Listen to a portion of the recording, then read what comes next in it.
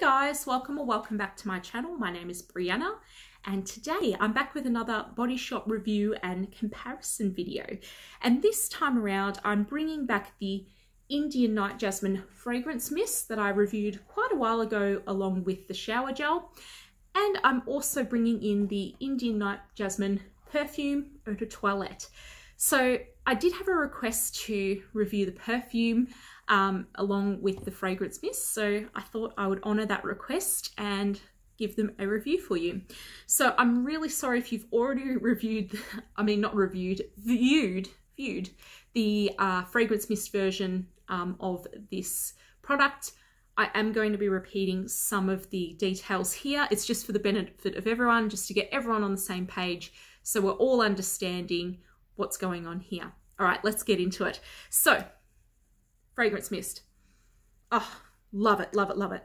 Now, I did say in my review, and I stand by this completely, that this reminds me of 90s Avon scents. I just get such a strong feminine 90s vibe from these scents. I mean, it's just stunning. It just has that beautiful powdery floral scent, but it's got the oriental side to it as well. There's something kind of exotic about it as well, and kind of spicy and woodsy as well. But the floral is definitely the main thing you get here. And jasmine, yes, definitely jasmine is the #1 floral scent that's going on here. I feel like there's some other floral things going on here, but I can't exactly pick it out, but there's definitely something else going on here, if you get what I mean. But the jasmine is the main overriding scent. That's all you really need to know in terms of the floral side to this. There is definitely like a woodsy, like sandalwoodsy kind of thing going on. It's definitely an intense scent. You do have to like strong scents to enjoy this. Like I said, very reminiscent of 90s Avon and those sorts of scents, because they packed a punch. They weren't weak scents whatsoever. They definitely had a bit of go to them, if you get what I mean. I wouldn't say there's any sort of vanilla note or anything sort of sweet in there, or smooth, I guess. There's nothing like that in that way. Yeah, it's just, it has like, there is a little bit of a sweetness, but it's not like a vanilla sweetness or anything like that. I'm not really sure where it's coming from. It doesn't smell like a fruity sweetness or like a vanilla sweetness or anything like that. There's just something sweet in there that's just sort of blending it nicely, if that makes sense. So instead of vanilla, instead of a fruity note, it is just a natural sort of sweetness that's coming through with this, if that makes sense. So yeah, not overly sweet, but yeah, it's just adding something there. Now, if you're not a fan of sweet scents, you would probably still like this because it's not over the top and it's quite mild, if that makes sense. But if you like sort of intense power florals, I'm going to call it a power floral. That's what this scent is. A floriental, a power floral. If you like that sort of thing, you'll definitely like it.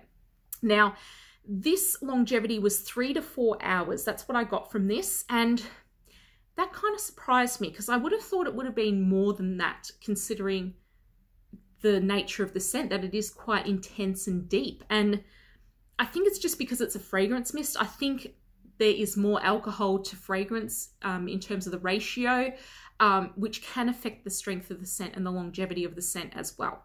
Now, I did give it, what did I give it originally? Let me look at my notes. Oh, I didn't write down the rating I gave it. Oopsie. Look, comparing it with the perfume, I would give it a 4 out of 5. I think I might have given it a 5 out of 5 originally. I believe I did. That's probably why I didn't write it down here. But yeah, I would give it a 4 out of 5 if I'm comparing it to the perfume, but 5 out of 5 for the scent and everything else. And yeah, for 19 bucks, it's a pretty reasonable price considering what you get. But the longevity, it's not the best that it can be. Now, I bring you the perfume. Now, let me open this box up. I do keep all my perfumes in their boxes if I can, the original boxes, just because it helps with preserving the scent and giving it a long life. So here is the bottle. I mean, stunning, classic kind of design.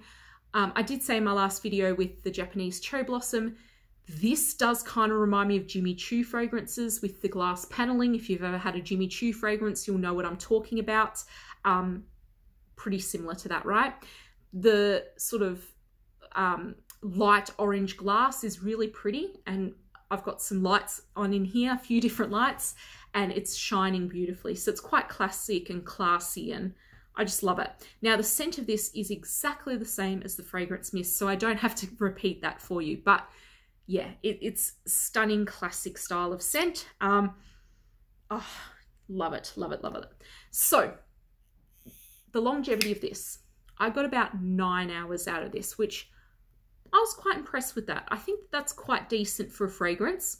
I think anything over 8 hours is a pass for me with a fragrance, in all honesty. As long as it can last most of the day or all of the day, it's pretty good in my book. And 9 hours is pretty much what most people's days is like, 8 to 9 hours at work, at school, whatever. Anything else that I can add? No, that's pretty much it. Like, that's the only difference. It's pretty similar to the Japanese cherry blossom one that I just reviewed. The scent is exactly the same, but there is a deepness to the perfume that I feel is coming from the fact that it's got a higher perfume to alcohol ratio. This is pretty common in perfumery. You'll see it in terms of eau de toilette and eau de parfum, because eau de parfum has a higher perfume concentrate. That's why a lot of people say eau de parfum lasts longer than eau de toilette. It's not always the case, but usually it's the case. And even though this is an eau de toilette, it's still better than a fragrance mist in terms of the ratio of fragrance to alcohol, which means by logic, by science, by chemistry rules, it should last longer on the skin. And it pretty much beat it by, you know, 2 to 3 times the amount that it did with the fragrance mist. So overall, would I recommend these products? I would recommend both, but obviously the perfume more so because of the longevity. This is definitely a 5 out of 5 product. I really enjoyed the scent in this concept. I think that the Body Shop perfumes are kind of underrated. I think that the body mists in general aren't as good. The fragrance mists, I think the hair and body mists are good. I've just recently done a huge review comparison thing on those. The fragrance mists per se, they're a little bit hit and miss in terms of longevity, but the scent themselves is always really nice. So it's up to you guys. It's up to what you like out of a scent. I think a lot of people are looking for a scent that lasts all day.